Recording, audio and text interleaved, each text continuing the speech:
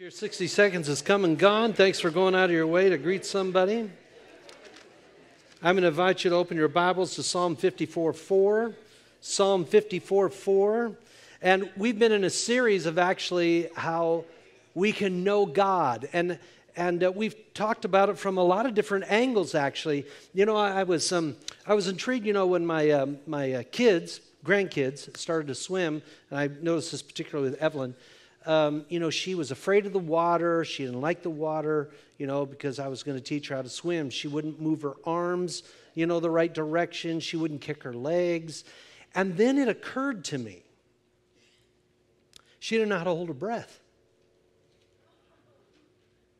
The basics of swimming is learning how to hold your breath. If you don't know how to hold your breath, you're going to suck in water and you're going to hate it. You're going to spit and cough. You're going to feel like you're drowning. And I thought, I need to take her to the very basics of learning how to swim. I got to teach her how to hold her breath. Do you know that was a trip in and of itself? And I said, okay, honey, now I'm going to take you under the water. No. I said, take a big breath. And then I'd take her down. I'd bring her back up. First couple times it didn't work. She was breathing in when I was taking her down.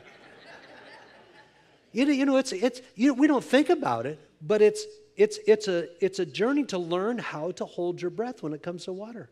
Now, I didn't have that same, my father taught me how to swim. He just threw me in the pond. Said, swim, boy, or drown. I come up spitting and coughing in that pond of gunky water, seaweed in my mouth. Oh, yeah, it was a tough deal.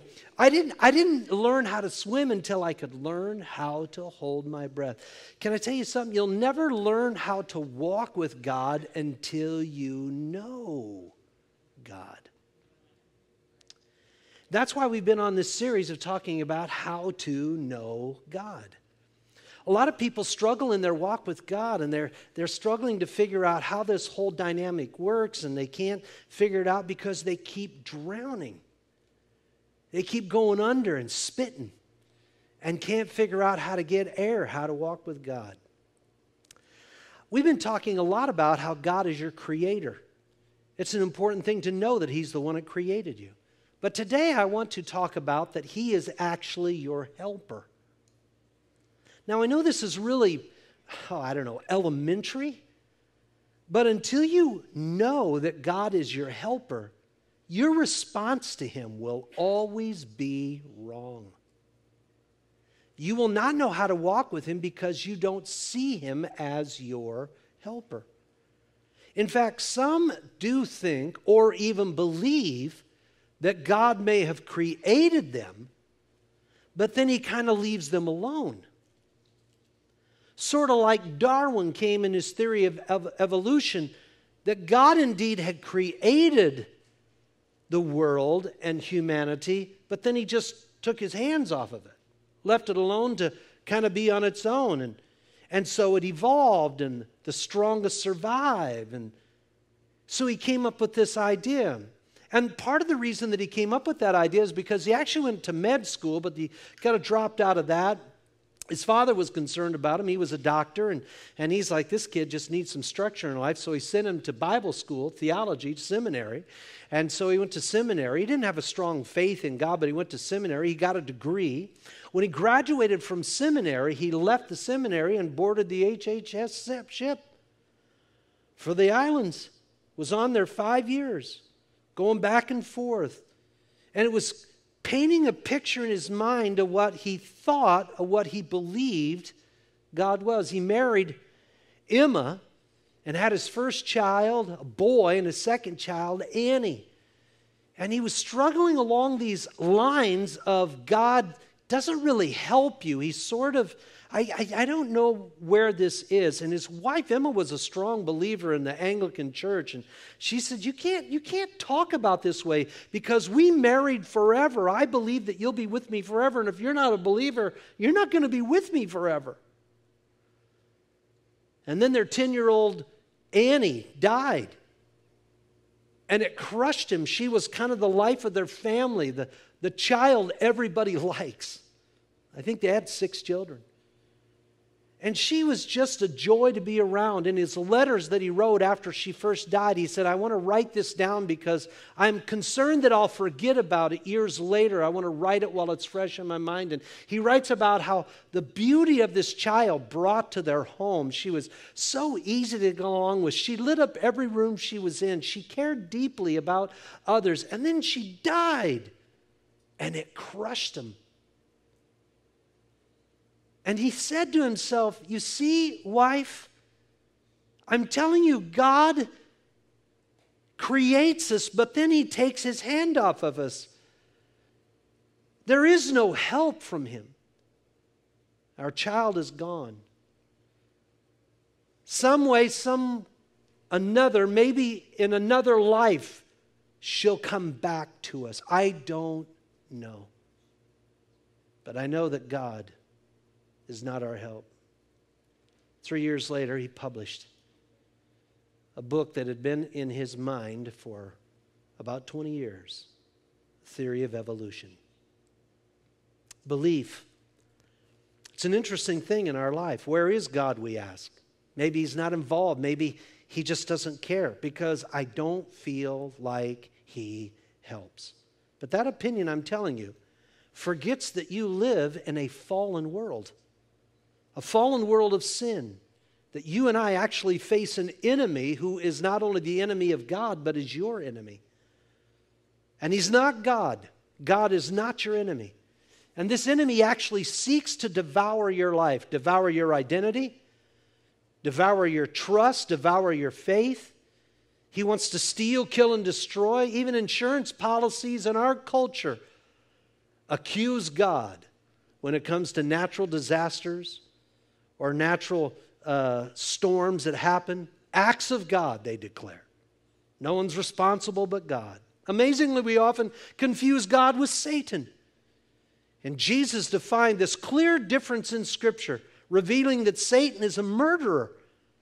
He's the one who is a murderer from the beginning. He did not abide in truth, nor is there any truth in him. When he speaks a lie, he speaks of his own nature.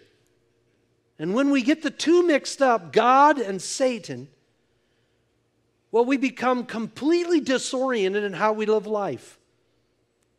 Because we leave Satan completely out of it and we accuse God of everything wrong in our life. Or we deny him because of how many problems we face. We throw God out of our lives when we should be throwing Satan out of our lives. The Bible says we should cast him out, resist him, stand against him. The Bible tells us not to give him any place. Yet we tend to just allow him to stay and we accuse God or throw God out. When we get the two mixed up, we get ourselves in a pile of hot water. Kind of like the story of the businessman who jumped on a train because he had a very special and important meeting that he had to get scheduled, so he had to take the red-eye train to get to his destination. Knowing he would be in a deep sleep when the train stopped at 3 in the morning, he grabbed an attendant porter and he requested some help. He said, listen, I have the most important meeting of my life in the morning and I cannot miss it. When the train arrives in Chattanooga at 3 a.m., wake me up and get me off the train. Yes, sir, the porter replied. Now he said, listen, I'm going to probably be grumpy. I'll probably be incorrigible because I like my sleep. I'll probably beg you to let me sleep. But you do whatever it takes to get me off this train. And he gave him a $100 bill. The next morning when the man awakes, he's still on the train. And he sees that he's missed his stop. And he is livid. Angry, he finds the porter and he begins to ream him out, raging in his face an inch from his nose, cussing him out for not getting him off the train. And the porter stands there silent, never replies. When this irate, out of control passenger finally storms away, a passenger who's sitting there sees the whole thing and says to the porter, wow, I am so sorry. In all my life, I have never seen anybody get so upset. I got to tell you, you really handled it well. The porter said, it's nothing. You should have seen the guy I threw off the train at 3 a.m. at Chattanooga.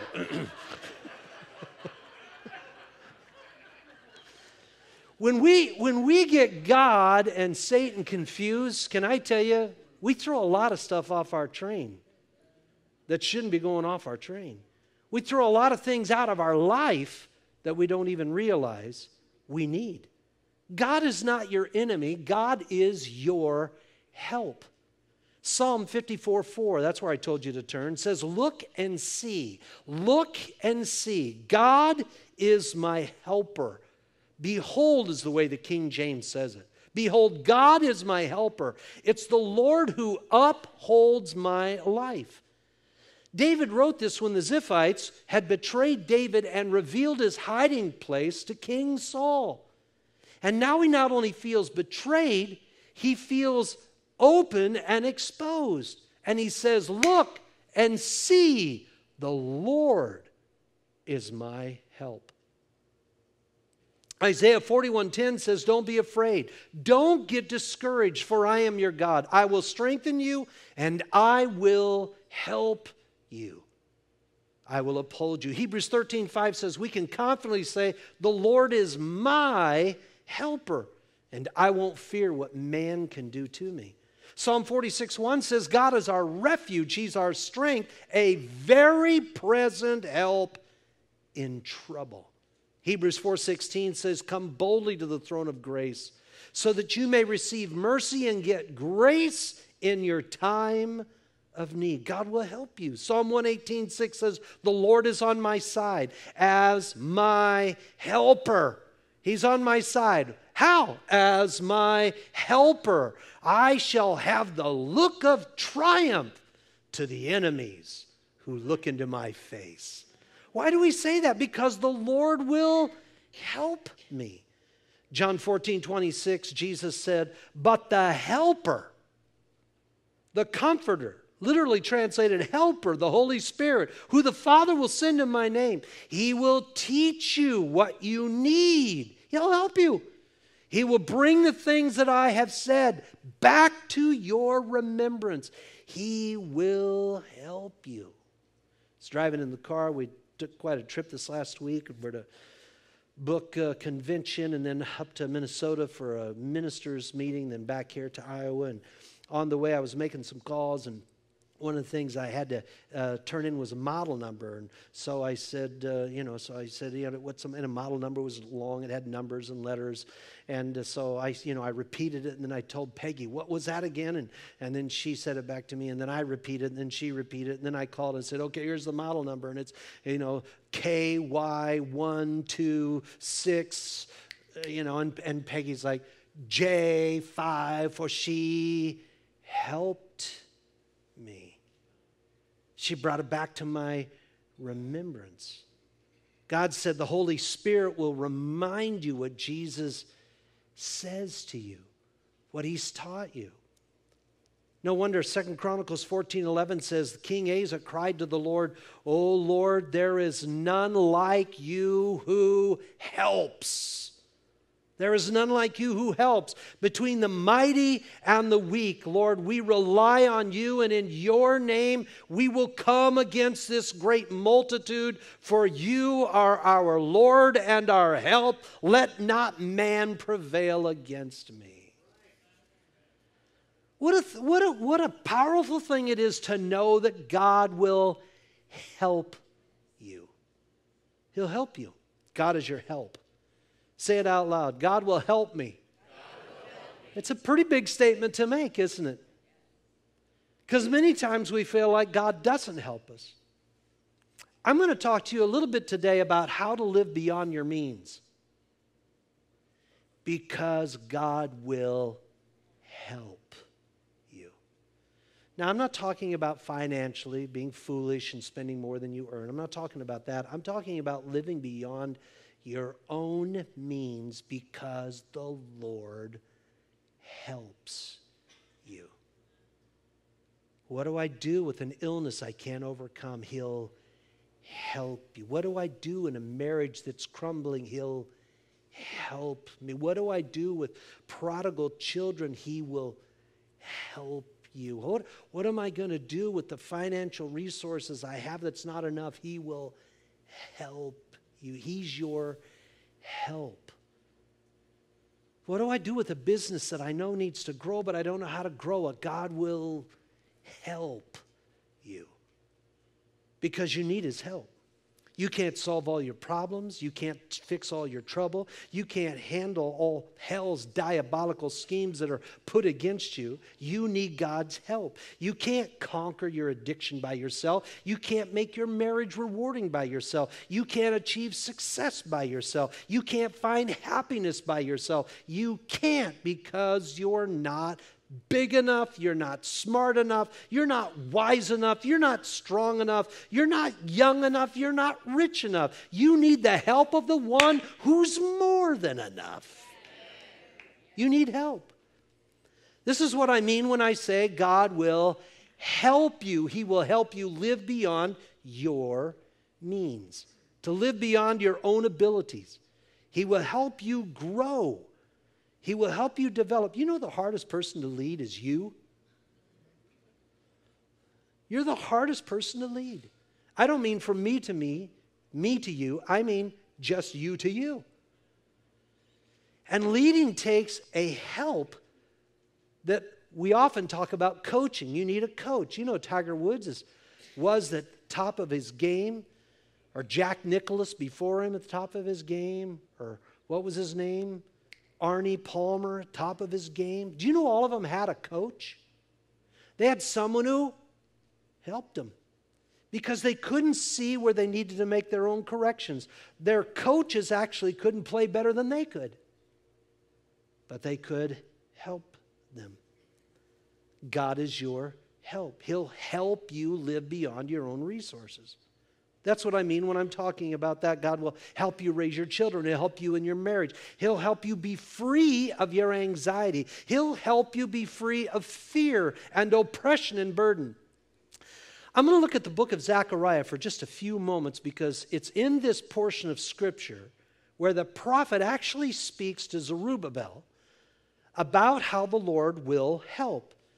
It's the story of the prophet who is speaking to a nation and a king about how God is there to help them. It's a powerful book when you read it because it's really a book about leadership and how a person changes the dynamic around through leadership because of the help of God. His focus is on vision and purpose, and I'll tell you why they're both important. People together in Israel had forgotten the purpose that God had created them for, and they'd lost vision. Just as Proverbs 29 says, without a vision, people perish. You need a vision. It will help you. And oftentimes we've lost our vision because we've lost our purpose. We don't even know why we exist or what our purpose is. And the people together with God had forsaken the purpose. And why? Well, they were in slavery. They'd been taken back to Babylon. Nebuchadnezzar had gotten them, and then the Persian king came in and overthrew Babylon, and Israel was still there. And then the Persian king sent a remnant of the Israelis back, the Jewish people, back to the land of Israel to kind of rebuild their city and rebuild their temple, their God, and worship, because it helped the whole nation under the king's rule. So they send them back, but the place lay in ruins. There was no resources. They couldn't seem to get the wall built. This is the whole story of one book where a man comes from a king and goes back and helps build a wall. Maybe you've read it. Maybe I've piqued your interest enough to go look. And in this book, Haggai comes as a prophet and speaks to them about that everything that they're doing is like holes in their pocket. Every effort that they're creating is not gaining them anything. It's like taking money and putting holes in your pocket. You got it, but you're not warmed by it. You got clothes, but they don't keep you warm. You got food, but you're not filled. You got water, but you're still thirsty. You got money, but it's like you got holes in your pocket, Haggai says, because you don't know where your help comes from. Now Zerubbabel, the prophet, is speaking to the people, and he's reminding them God does not forget his promise to you. He is a covenant-keeping God, and He will not break it. Anybody ever had someone make a promise they didn't keep? Not God. And maybe they felt like God hadn't kept His promise because they had gone into slavery, but they had walked away from God. And so they'd found themselves in slavery. And now Zechariah says, God is your covenant keeper. He will keep His promise to you because He is your helper. He will help you. But they weren't interested. Where had He been when the king had come in and overridden their nation? Where was God when I was in slavery in Babylon? Where was God when my wife or my husband was killed in the war? Where was God? No help then. And Zerubbabel comes to tell them that you've forgotten God and you've walked away from Him. You haven't called upon Him. That's the very reason you got into the trouble you were. It's the reason you threw the wrong guy off the train. He's your helper and He won't forsake you. But they weren't interested. And can I tell you something? You ought to write this down. This is the most important point I've got today. When you're not interested, you never learn. When you're not interested, you never learn. Let me teach you how to be a better person. No, I'm not interested. Let me teach you how to lift weights. I'm not really interested. Let me teach you how to balance your checkbook. I'm not interested. Let me teach you how to be a better husband. I'm good enough. I'm not really interested. When you're not interested, you never learn. And they weren't interested. Zerubbabel says, God wants to help you. They're like, I don't know that He wants to help us. Besides, I'm not really interested. And when you're not interested, you never learn. Here's where we get the saying. People who don't learn from history will make the same mistakes over and over again. And you can see it in nations, you can see it in families, you can see it in individuals, you can see it in any kind of leadership. When people don't learn from past mistakes, when they don't learn from history, they'll repeat them. And so we have a saying for it. We call it generational curse, because it just seems to repeat over and over again. Freud called it repetition compulsion. They seem compelled to repeat the same stupidity over and over again. And why? Simply because they weren't interested. Nudge your neighbor and say, stay interested. Stay interested. Generational curses come because we lose our interest. We just don't seem to be interested in God. And God wants to help you. Zechariah shares the vision. In fact, in the first 6 chapters, he has 8 visions. 8 visions. From chapter 1 to chapter 6. And each vision's focus is on how God will help them. How He will help them. First, I'm just going to only deal with the first vision. The first vision is getting the temple rebuilt. The vision of the worship of God. Without putting God first, without seeking Him first, your life is always going to be in a mess. Seek ye first the kingdom of God and His righteousness, and all these things will be added to you. So first, you need to rebuild the temple. That's the purpose of your life. You might be young, you might be middle-aged, you might be old, but the purpose is still the same. The function might change. You might not be able to do at old what you could do when you were young, but the purpose never changes. And when you lose your purpose, then you can't figure out how the vision makes sense to you because, well, I've been there, done that, and so I don't want to do the same method again. The method changes. Your function can change. When it comes to leading, sometimes you got to stop doing to lead. We become doers instead of leaders. And as long as you're doing, you can't help lead. And leading is hard work. The God says you will be the head and not the tail. You will lead. That means you will take initiative. You will help other people do. As a family person, one of the things of family is you have to lead. And if you don't lead, if you're just doing, nobody else gets it. You know what Peggy and I figured out? Our children never figured it out by watching us. We assumed our work ethic would be caught rather than taught. But it has to be taught. And so we would teach it because they didn't catch it. We assumed attitude would be learned by seeing what our attitude was, but attitude has to be taught. We used to say you can get happy in the same pants you got mad in. Because it has to be taught. You have to lead. You have to initiate.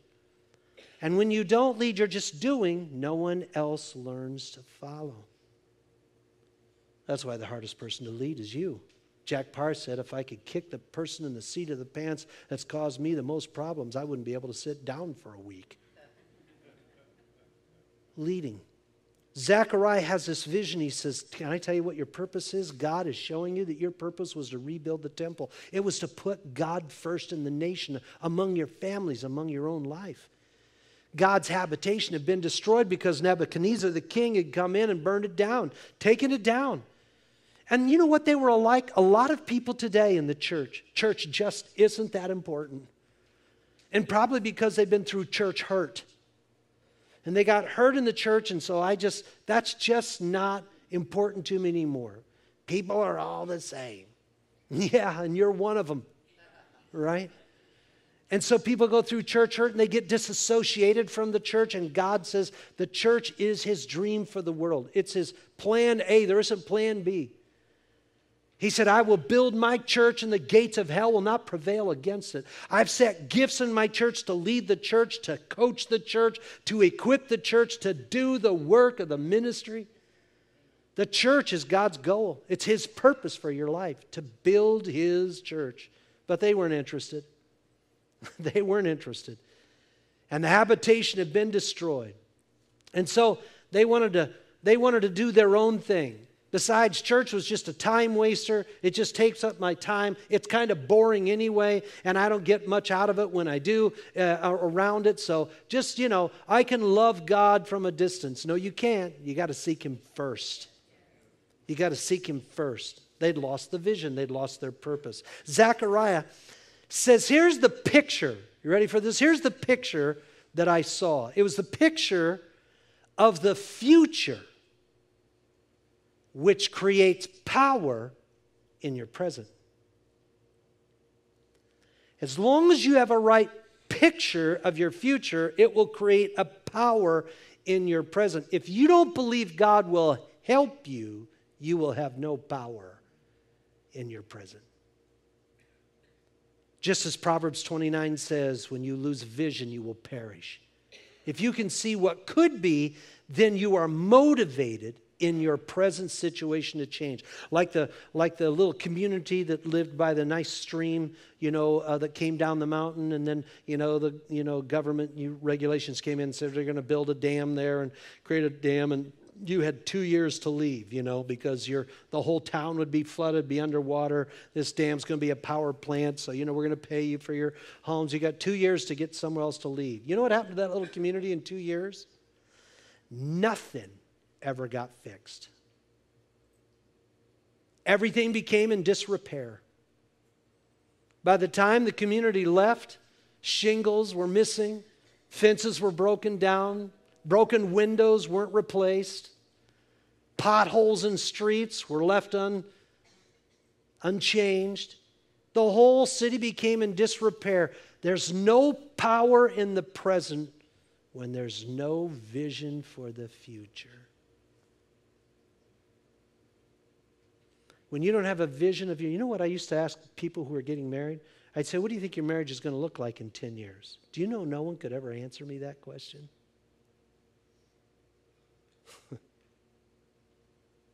So when they run into trouble, when they run into difficulty, when they run into things they can't figure out how to fix or resolve, they got no vision of what they wanted their marriage to be. They have no power in their present to fix their overriding difficulties because there's no picture. When you do not see that God will help you, you will not turn to him. You will not even seek him. You won't even ask him. You will just kind of ignore him and hope he kind of shows up. It's kind of like shooting a shotgun in the air and hoping a BB hits something. I'm short on time, so I'm going to finish as quick as I can. You ready? When you get a picture of God willing to help you, it changes your action. Your outside actions will show it. You will not repeat the same mistakes again and again because you know God will help you. We give up too easily and we quit. We come up with excuses. We lack passion. We lose our enthusiasm. We talk like a victim. Nothing ever goes my way. It never gets better and nothing ever changes because God won't help me. Now, chapter 4 is what I'm going to read to you today. I'm going to read it quickly. The angel of the Lord, chapter 4, verse 1. This is Zechariah. Say, where is that? It's in the Old Testament. Can you tell me what book it's by? No, guess. Now, the angel who talked with me came back and awakened me as a man is wakened out of his sleep. And he said to me, what do you see? And I said, well, what I'm looking at, there's a lampstand of solid gold with a bowl on top of it. And on the stand, there's 7 lamps with 7 pipes to the 7 lamps. And there's 2 olive trees that are right by it, one at the right of the bowl and the other's at the left of the bowl. So I answered and I spoke to the angel who talked with me. What the heck is this? It's Monty's translation. What are these, my Lord? Verse 5. The angel who talked with me answered and said to me, do you not know what these are? And I said, no. No, I don't. Now here's what's stunning to me. We often try to put God on our level. Whatever vision we think God is giving, it is usually a vision we want to have, and we want God to okay it. But when God gives us the vision, it's usually above our own comfort zone. In fact, we can't even do it without Him. So we operate on a human level instead of on a God level. And it takes you out of your own comfort zone when you do what God has put in your heart to do. This is why we say, insanity is just repeating the same thing again and again, expecting a different result.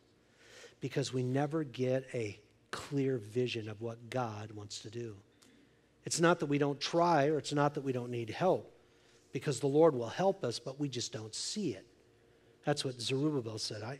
I don't even get what I'm seeing. The picture that he saw was 2 olive trees in the temple. Now, the temple hadn't been rebuilt yet, but there's never been 2 olives in the temple that God had built. So what are they doing there? There were the lampstands that had been there, 7 lampstands, 7 spirits of God, 7 eyes of God. That was in the temple. There were the candelabra. They were called something else, but that's what they looked like. They were there. But what's these olive trees? I don't get that. And these pipes, this plumbing, what's going on with that? But the Bible teaches us that these olive trees were the source of oil. What do you see? Well, here's what I see, but I don't get it. Why don't you get it? Let me explain it to you. God will give understanding to what doesn't make sense to your own mind. He will give you wisdom to what doesn't make sense to your own foresight. He will help you by showing you a different way than you can do on your own.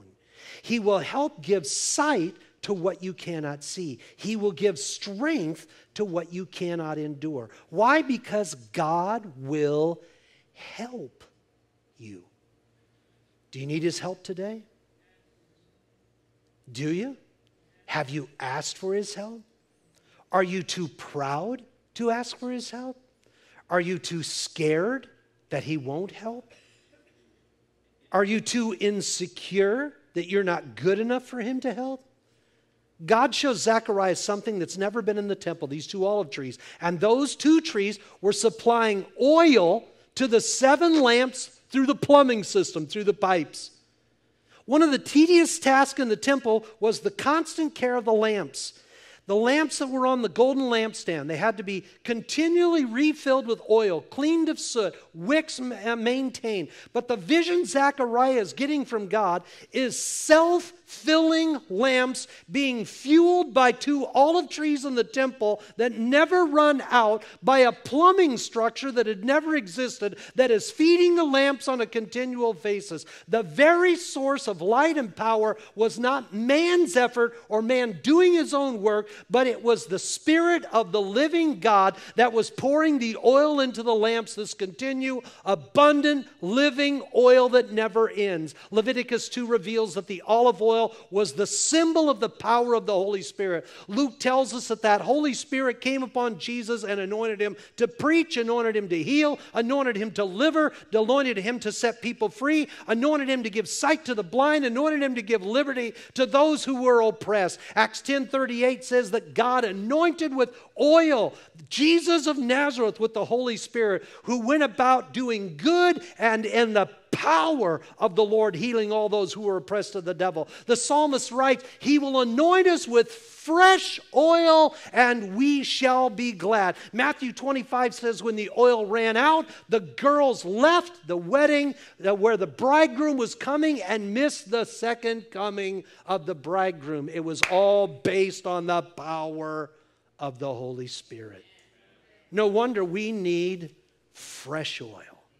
When the Samaritan helps the beaten up Jew who's been robbed and left for dead, what does he do? He takes oil and pours them in his wounds. In Acts 1, Jesus tells us, don't even try to do ministry without the oil, the power of the Holy Spirit. This is the exact vision God has given to Zechariah. I want you to tell Zerubbabel, hey, Zerubbabel, listen to me. The work that you have to do to rebuild the temple can't be done on your own effort alone.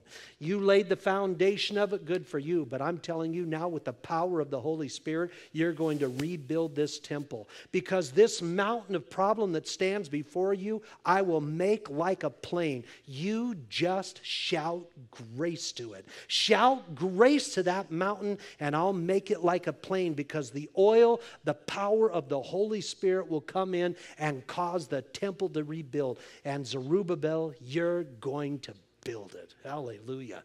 You can fix your problem with the power of the Holy Spirit. You can change your dynamic with the power of the Holy Spirit. You can create a growth in your business through the power of the Holy Spirit. You can create a growth in ministry by the power of the Holy Spirit. You can set people free by the power of the Holy Spirit. You can chase out devils by the power of the Holy Spirit. You can move a mountain by the power of the Holy Spirit. You can be reborn by the power of the Holy Spirit. There is an oil in your life that God wants to pour through you. It's not by your own effort alone. It's by the living olive trees that is flowing that oil to you in Jesus' name. Amen? Well, that's a quick one. Hallelujah. That's like a 2-hour teaching, but I did it in 40 minutes. I'm kind of proud of it, even though it was lousy. Hallelujah. Bethany already told me this morning, she said, Pastor, she calls me pastor when we're in church. She says, Pastor, says my daughter-in-law. She says, Pastor, you know you just came back from being gone a week. I said, yeah. She goes, keep it short. I said, what do you think? I've got stuff built up? She goes, you always do.